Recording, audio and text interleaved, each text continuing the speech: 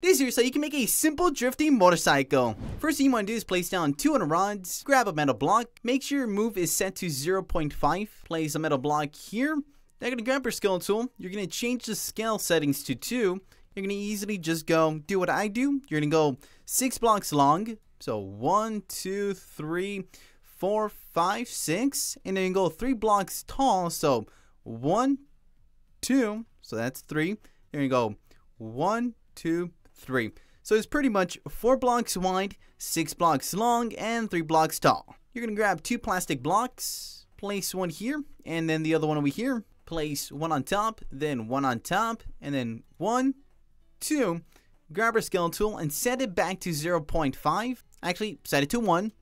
So just scale the top one down a bit, downwards, and then downwards. Then continue using plastic and place 1 block here, just like this.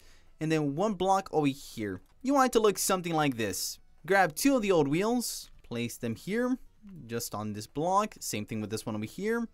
Oh, you see how it's crooked. Make sure everything's correct. Now you want to place a plastic block in the middle, and if you can't really find the middle, grab your scale tool, select it, and it's going to be where this little dot is. So now place it on top. Now delete this plastic. Now you want to go to the front, grab a plastic block once again, place it here, try lining it up with the other one. Now, with your scale tool still set to 0.5 now, you're going to scale it downwards, and then you're going to scale this just a little bit over here. Now, grab a servo, and you just want to line it up like this. So, with this gray part on top of this, and this darker gray out here, now simply delete the plastic block here, place another plastic block here, and once again, with your scale tool still set to 0.5, scale this upwards. And if you just want to line it up where the wheel is, so place another plastic block here, select your scale tool, go like this, make it flat, and you just kind of want to connect it to this one here, so just line it up, perfecto. Place 2 more blocks in the middle, so 1, 2, and then 1 more, but scale it downwards with your scale tool, just with 0.5 still. Go to this back wheel here, place a plastic block. Once again, don't forget 0.5, and then just scale it to this thin little line. Extend this part outwards.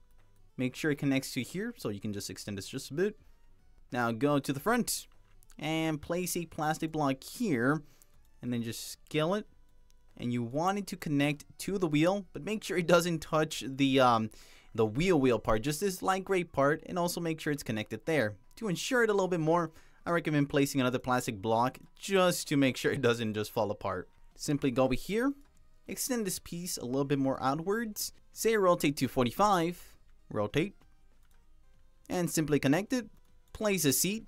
Now with the screwdriver, select everything except the wheels and turn off collision. So basically at this point you're completely done with all the mechanics of it. If you want to decorate it, go ahead, it'll make it look a lot cooler. So that's what I'm actually going to do, just kind of add a little bit more to it. Take a seat, and now you got yourself a super simple drifting motorcycle. Maybe it's not the best looking one because, okay, I'm not gonna lie, this design is whack when it comes to the aesthetics, but it works just fine. You can drift. It's pretty easy to drive. If you want to drive straight, you can do that.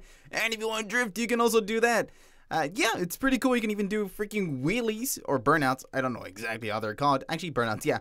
You can do burnouts, you can just drift. And yeah, that's how you can make yourself a super cool drifting bike. But if you did enjoy, please consider dropping a like, subscribing, or maybe even turning on post notifications if you can, pretty please. Alrighty, peace out, everybody.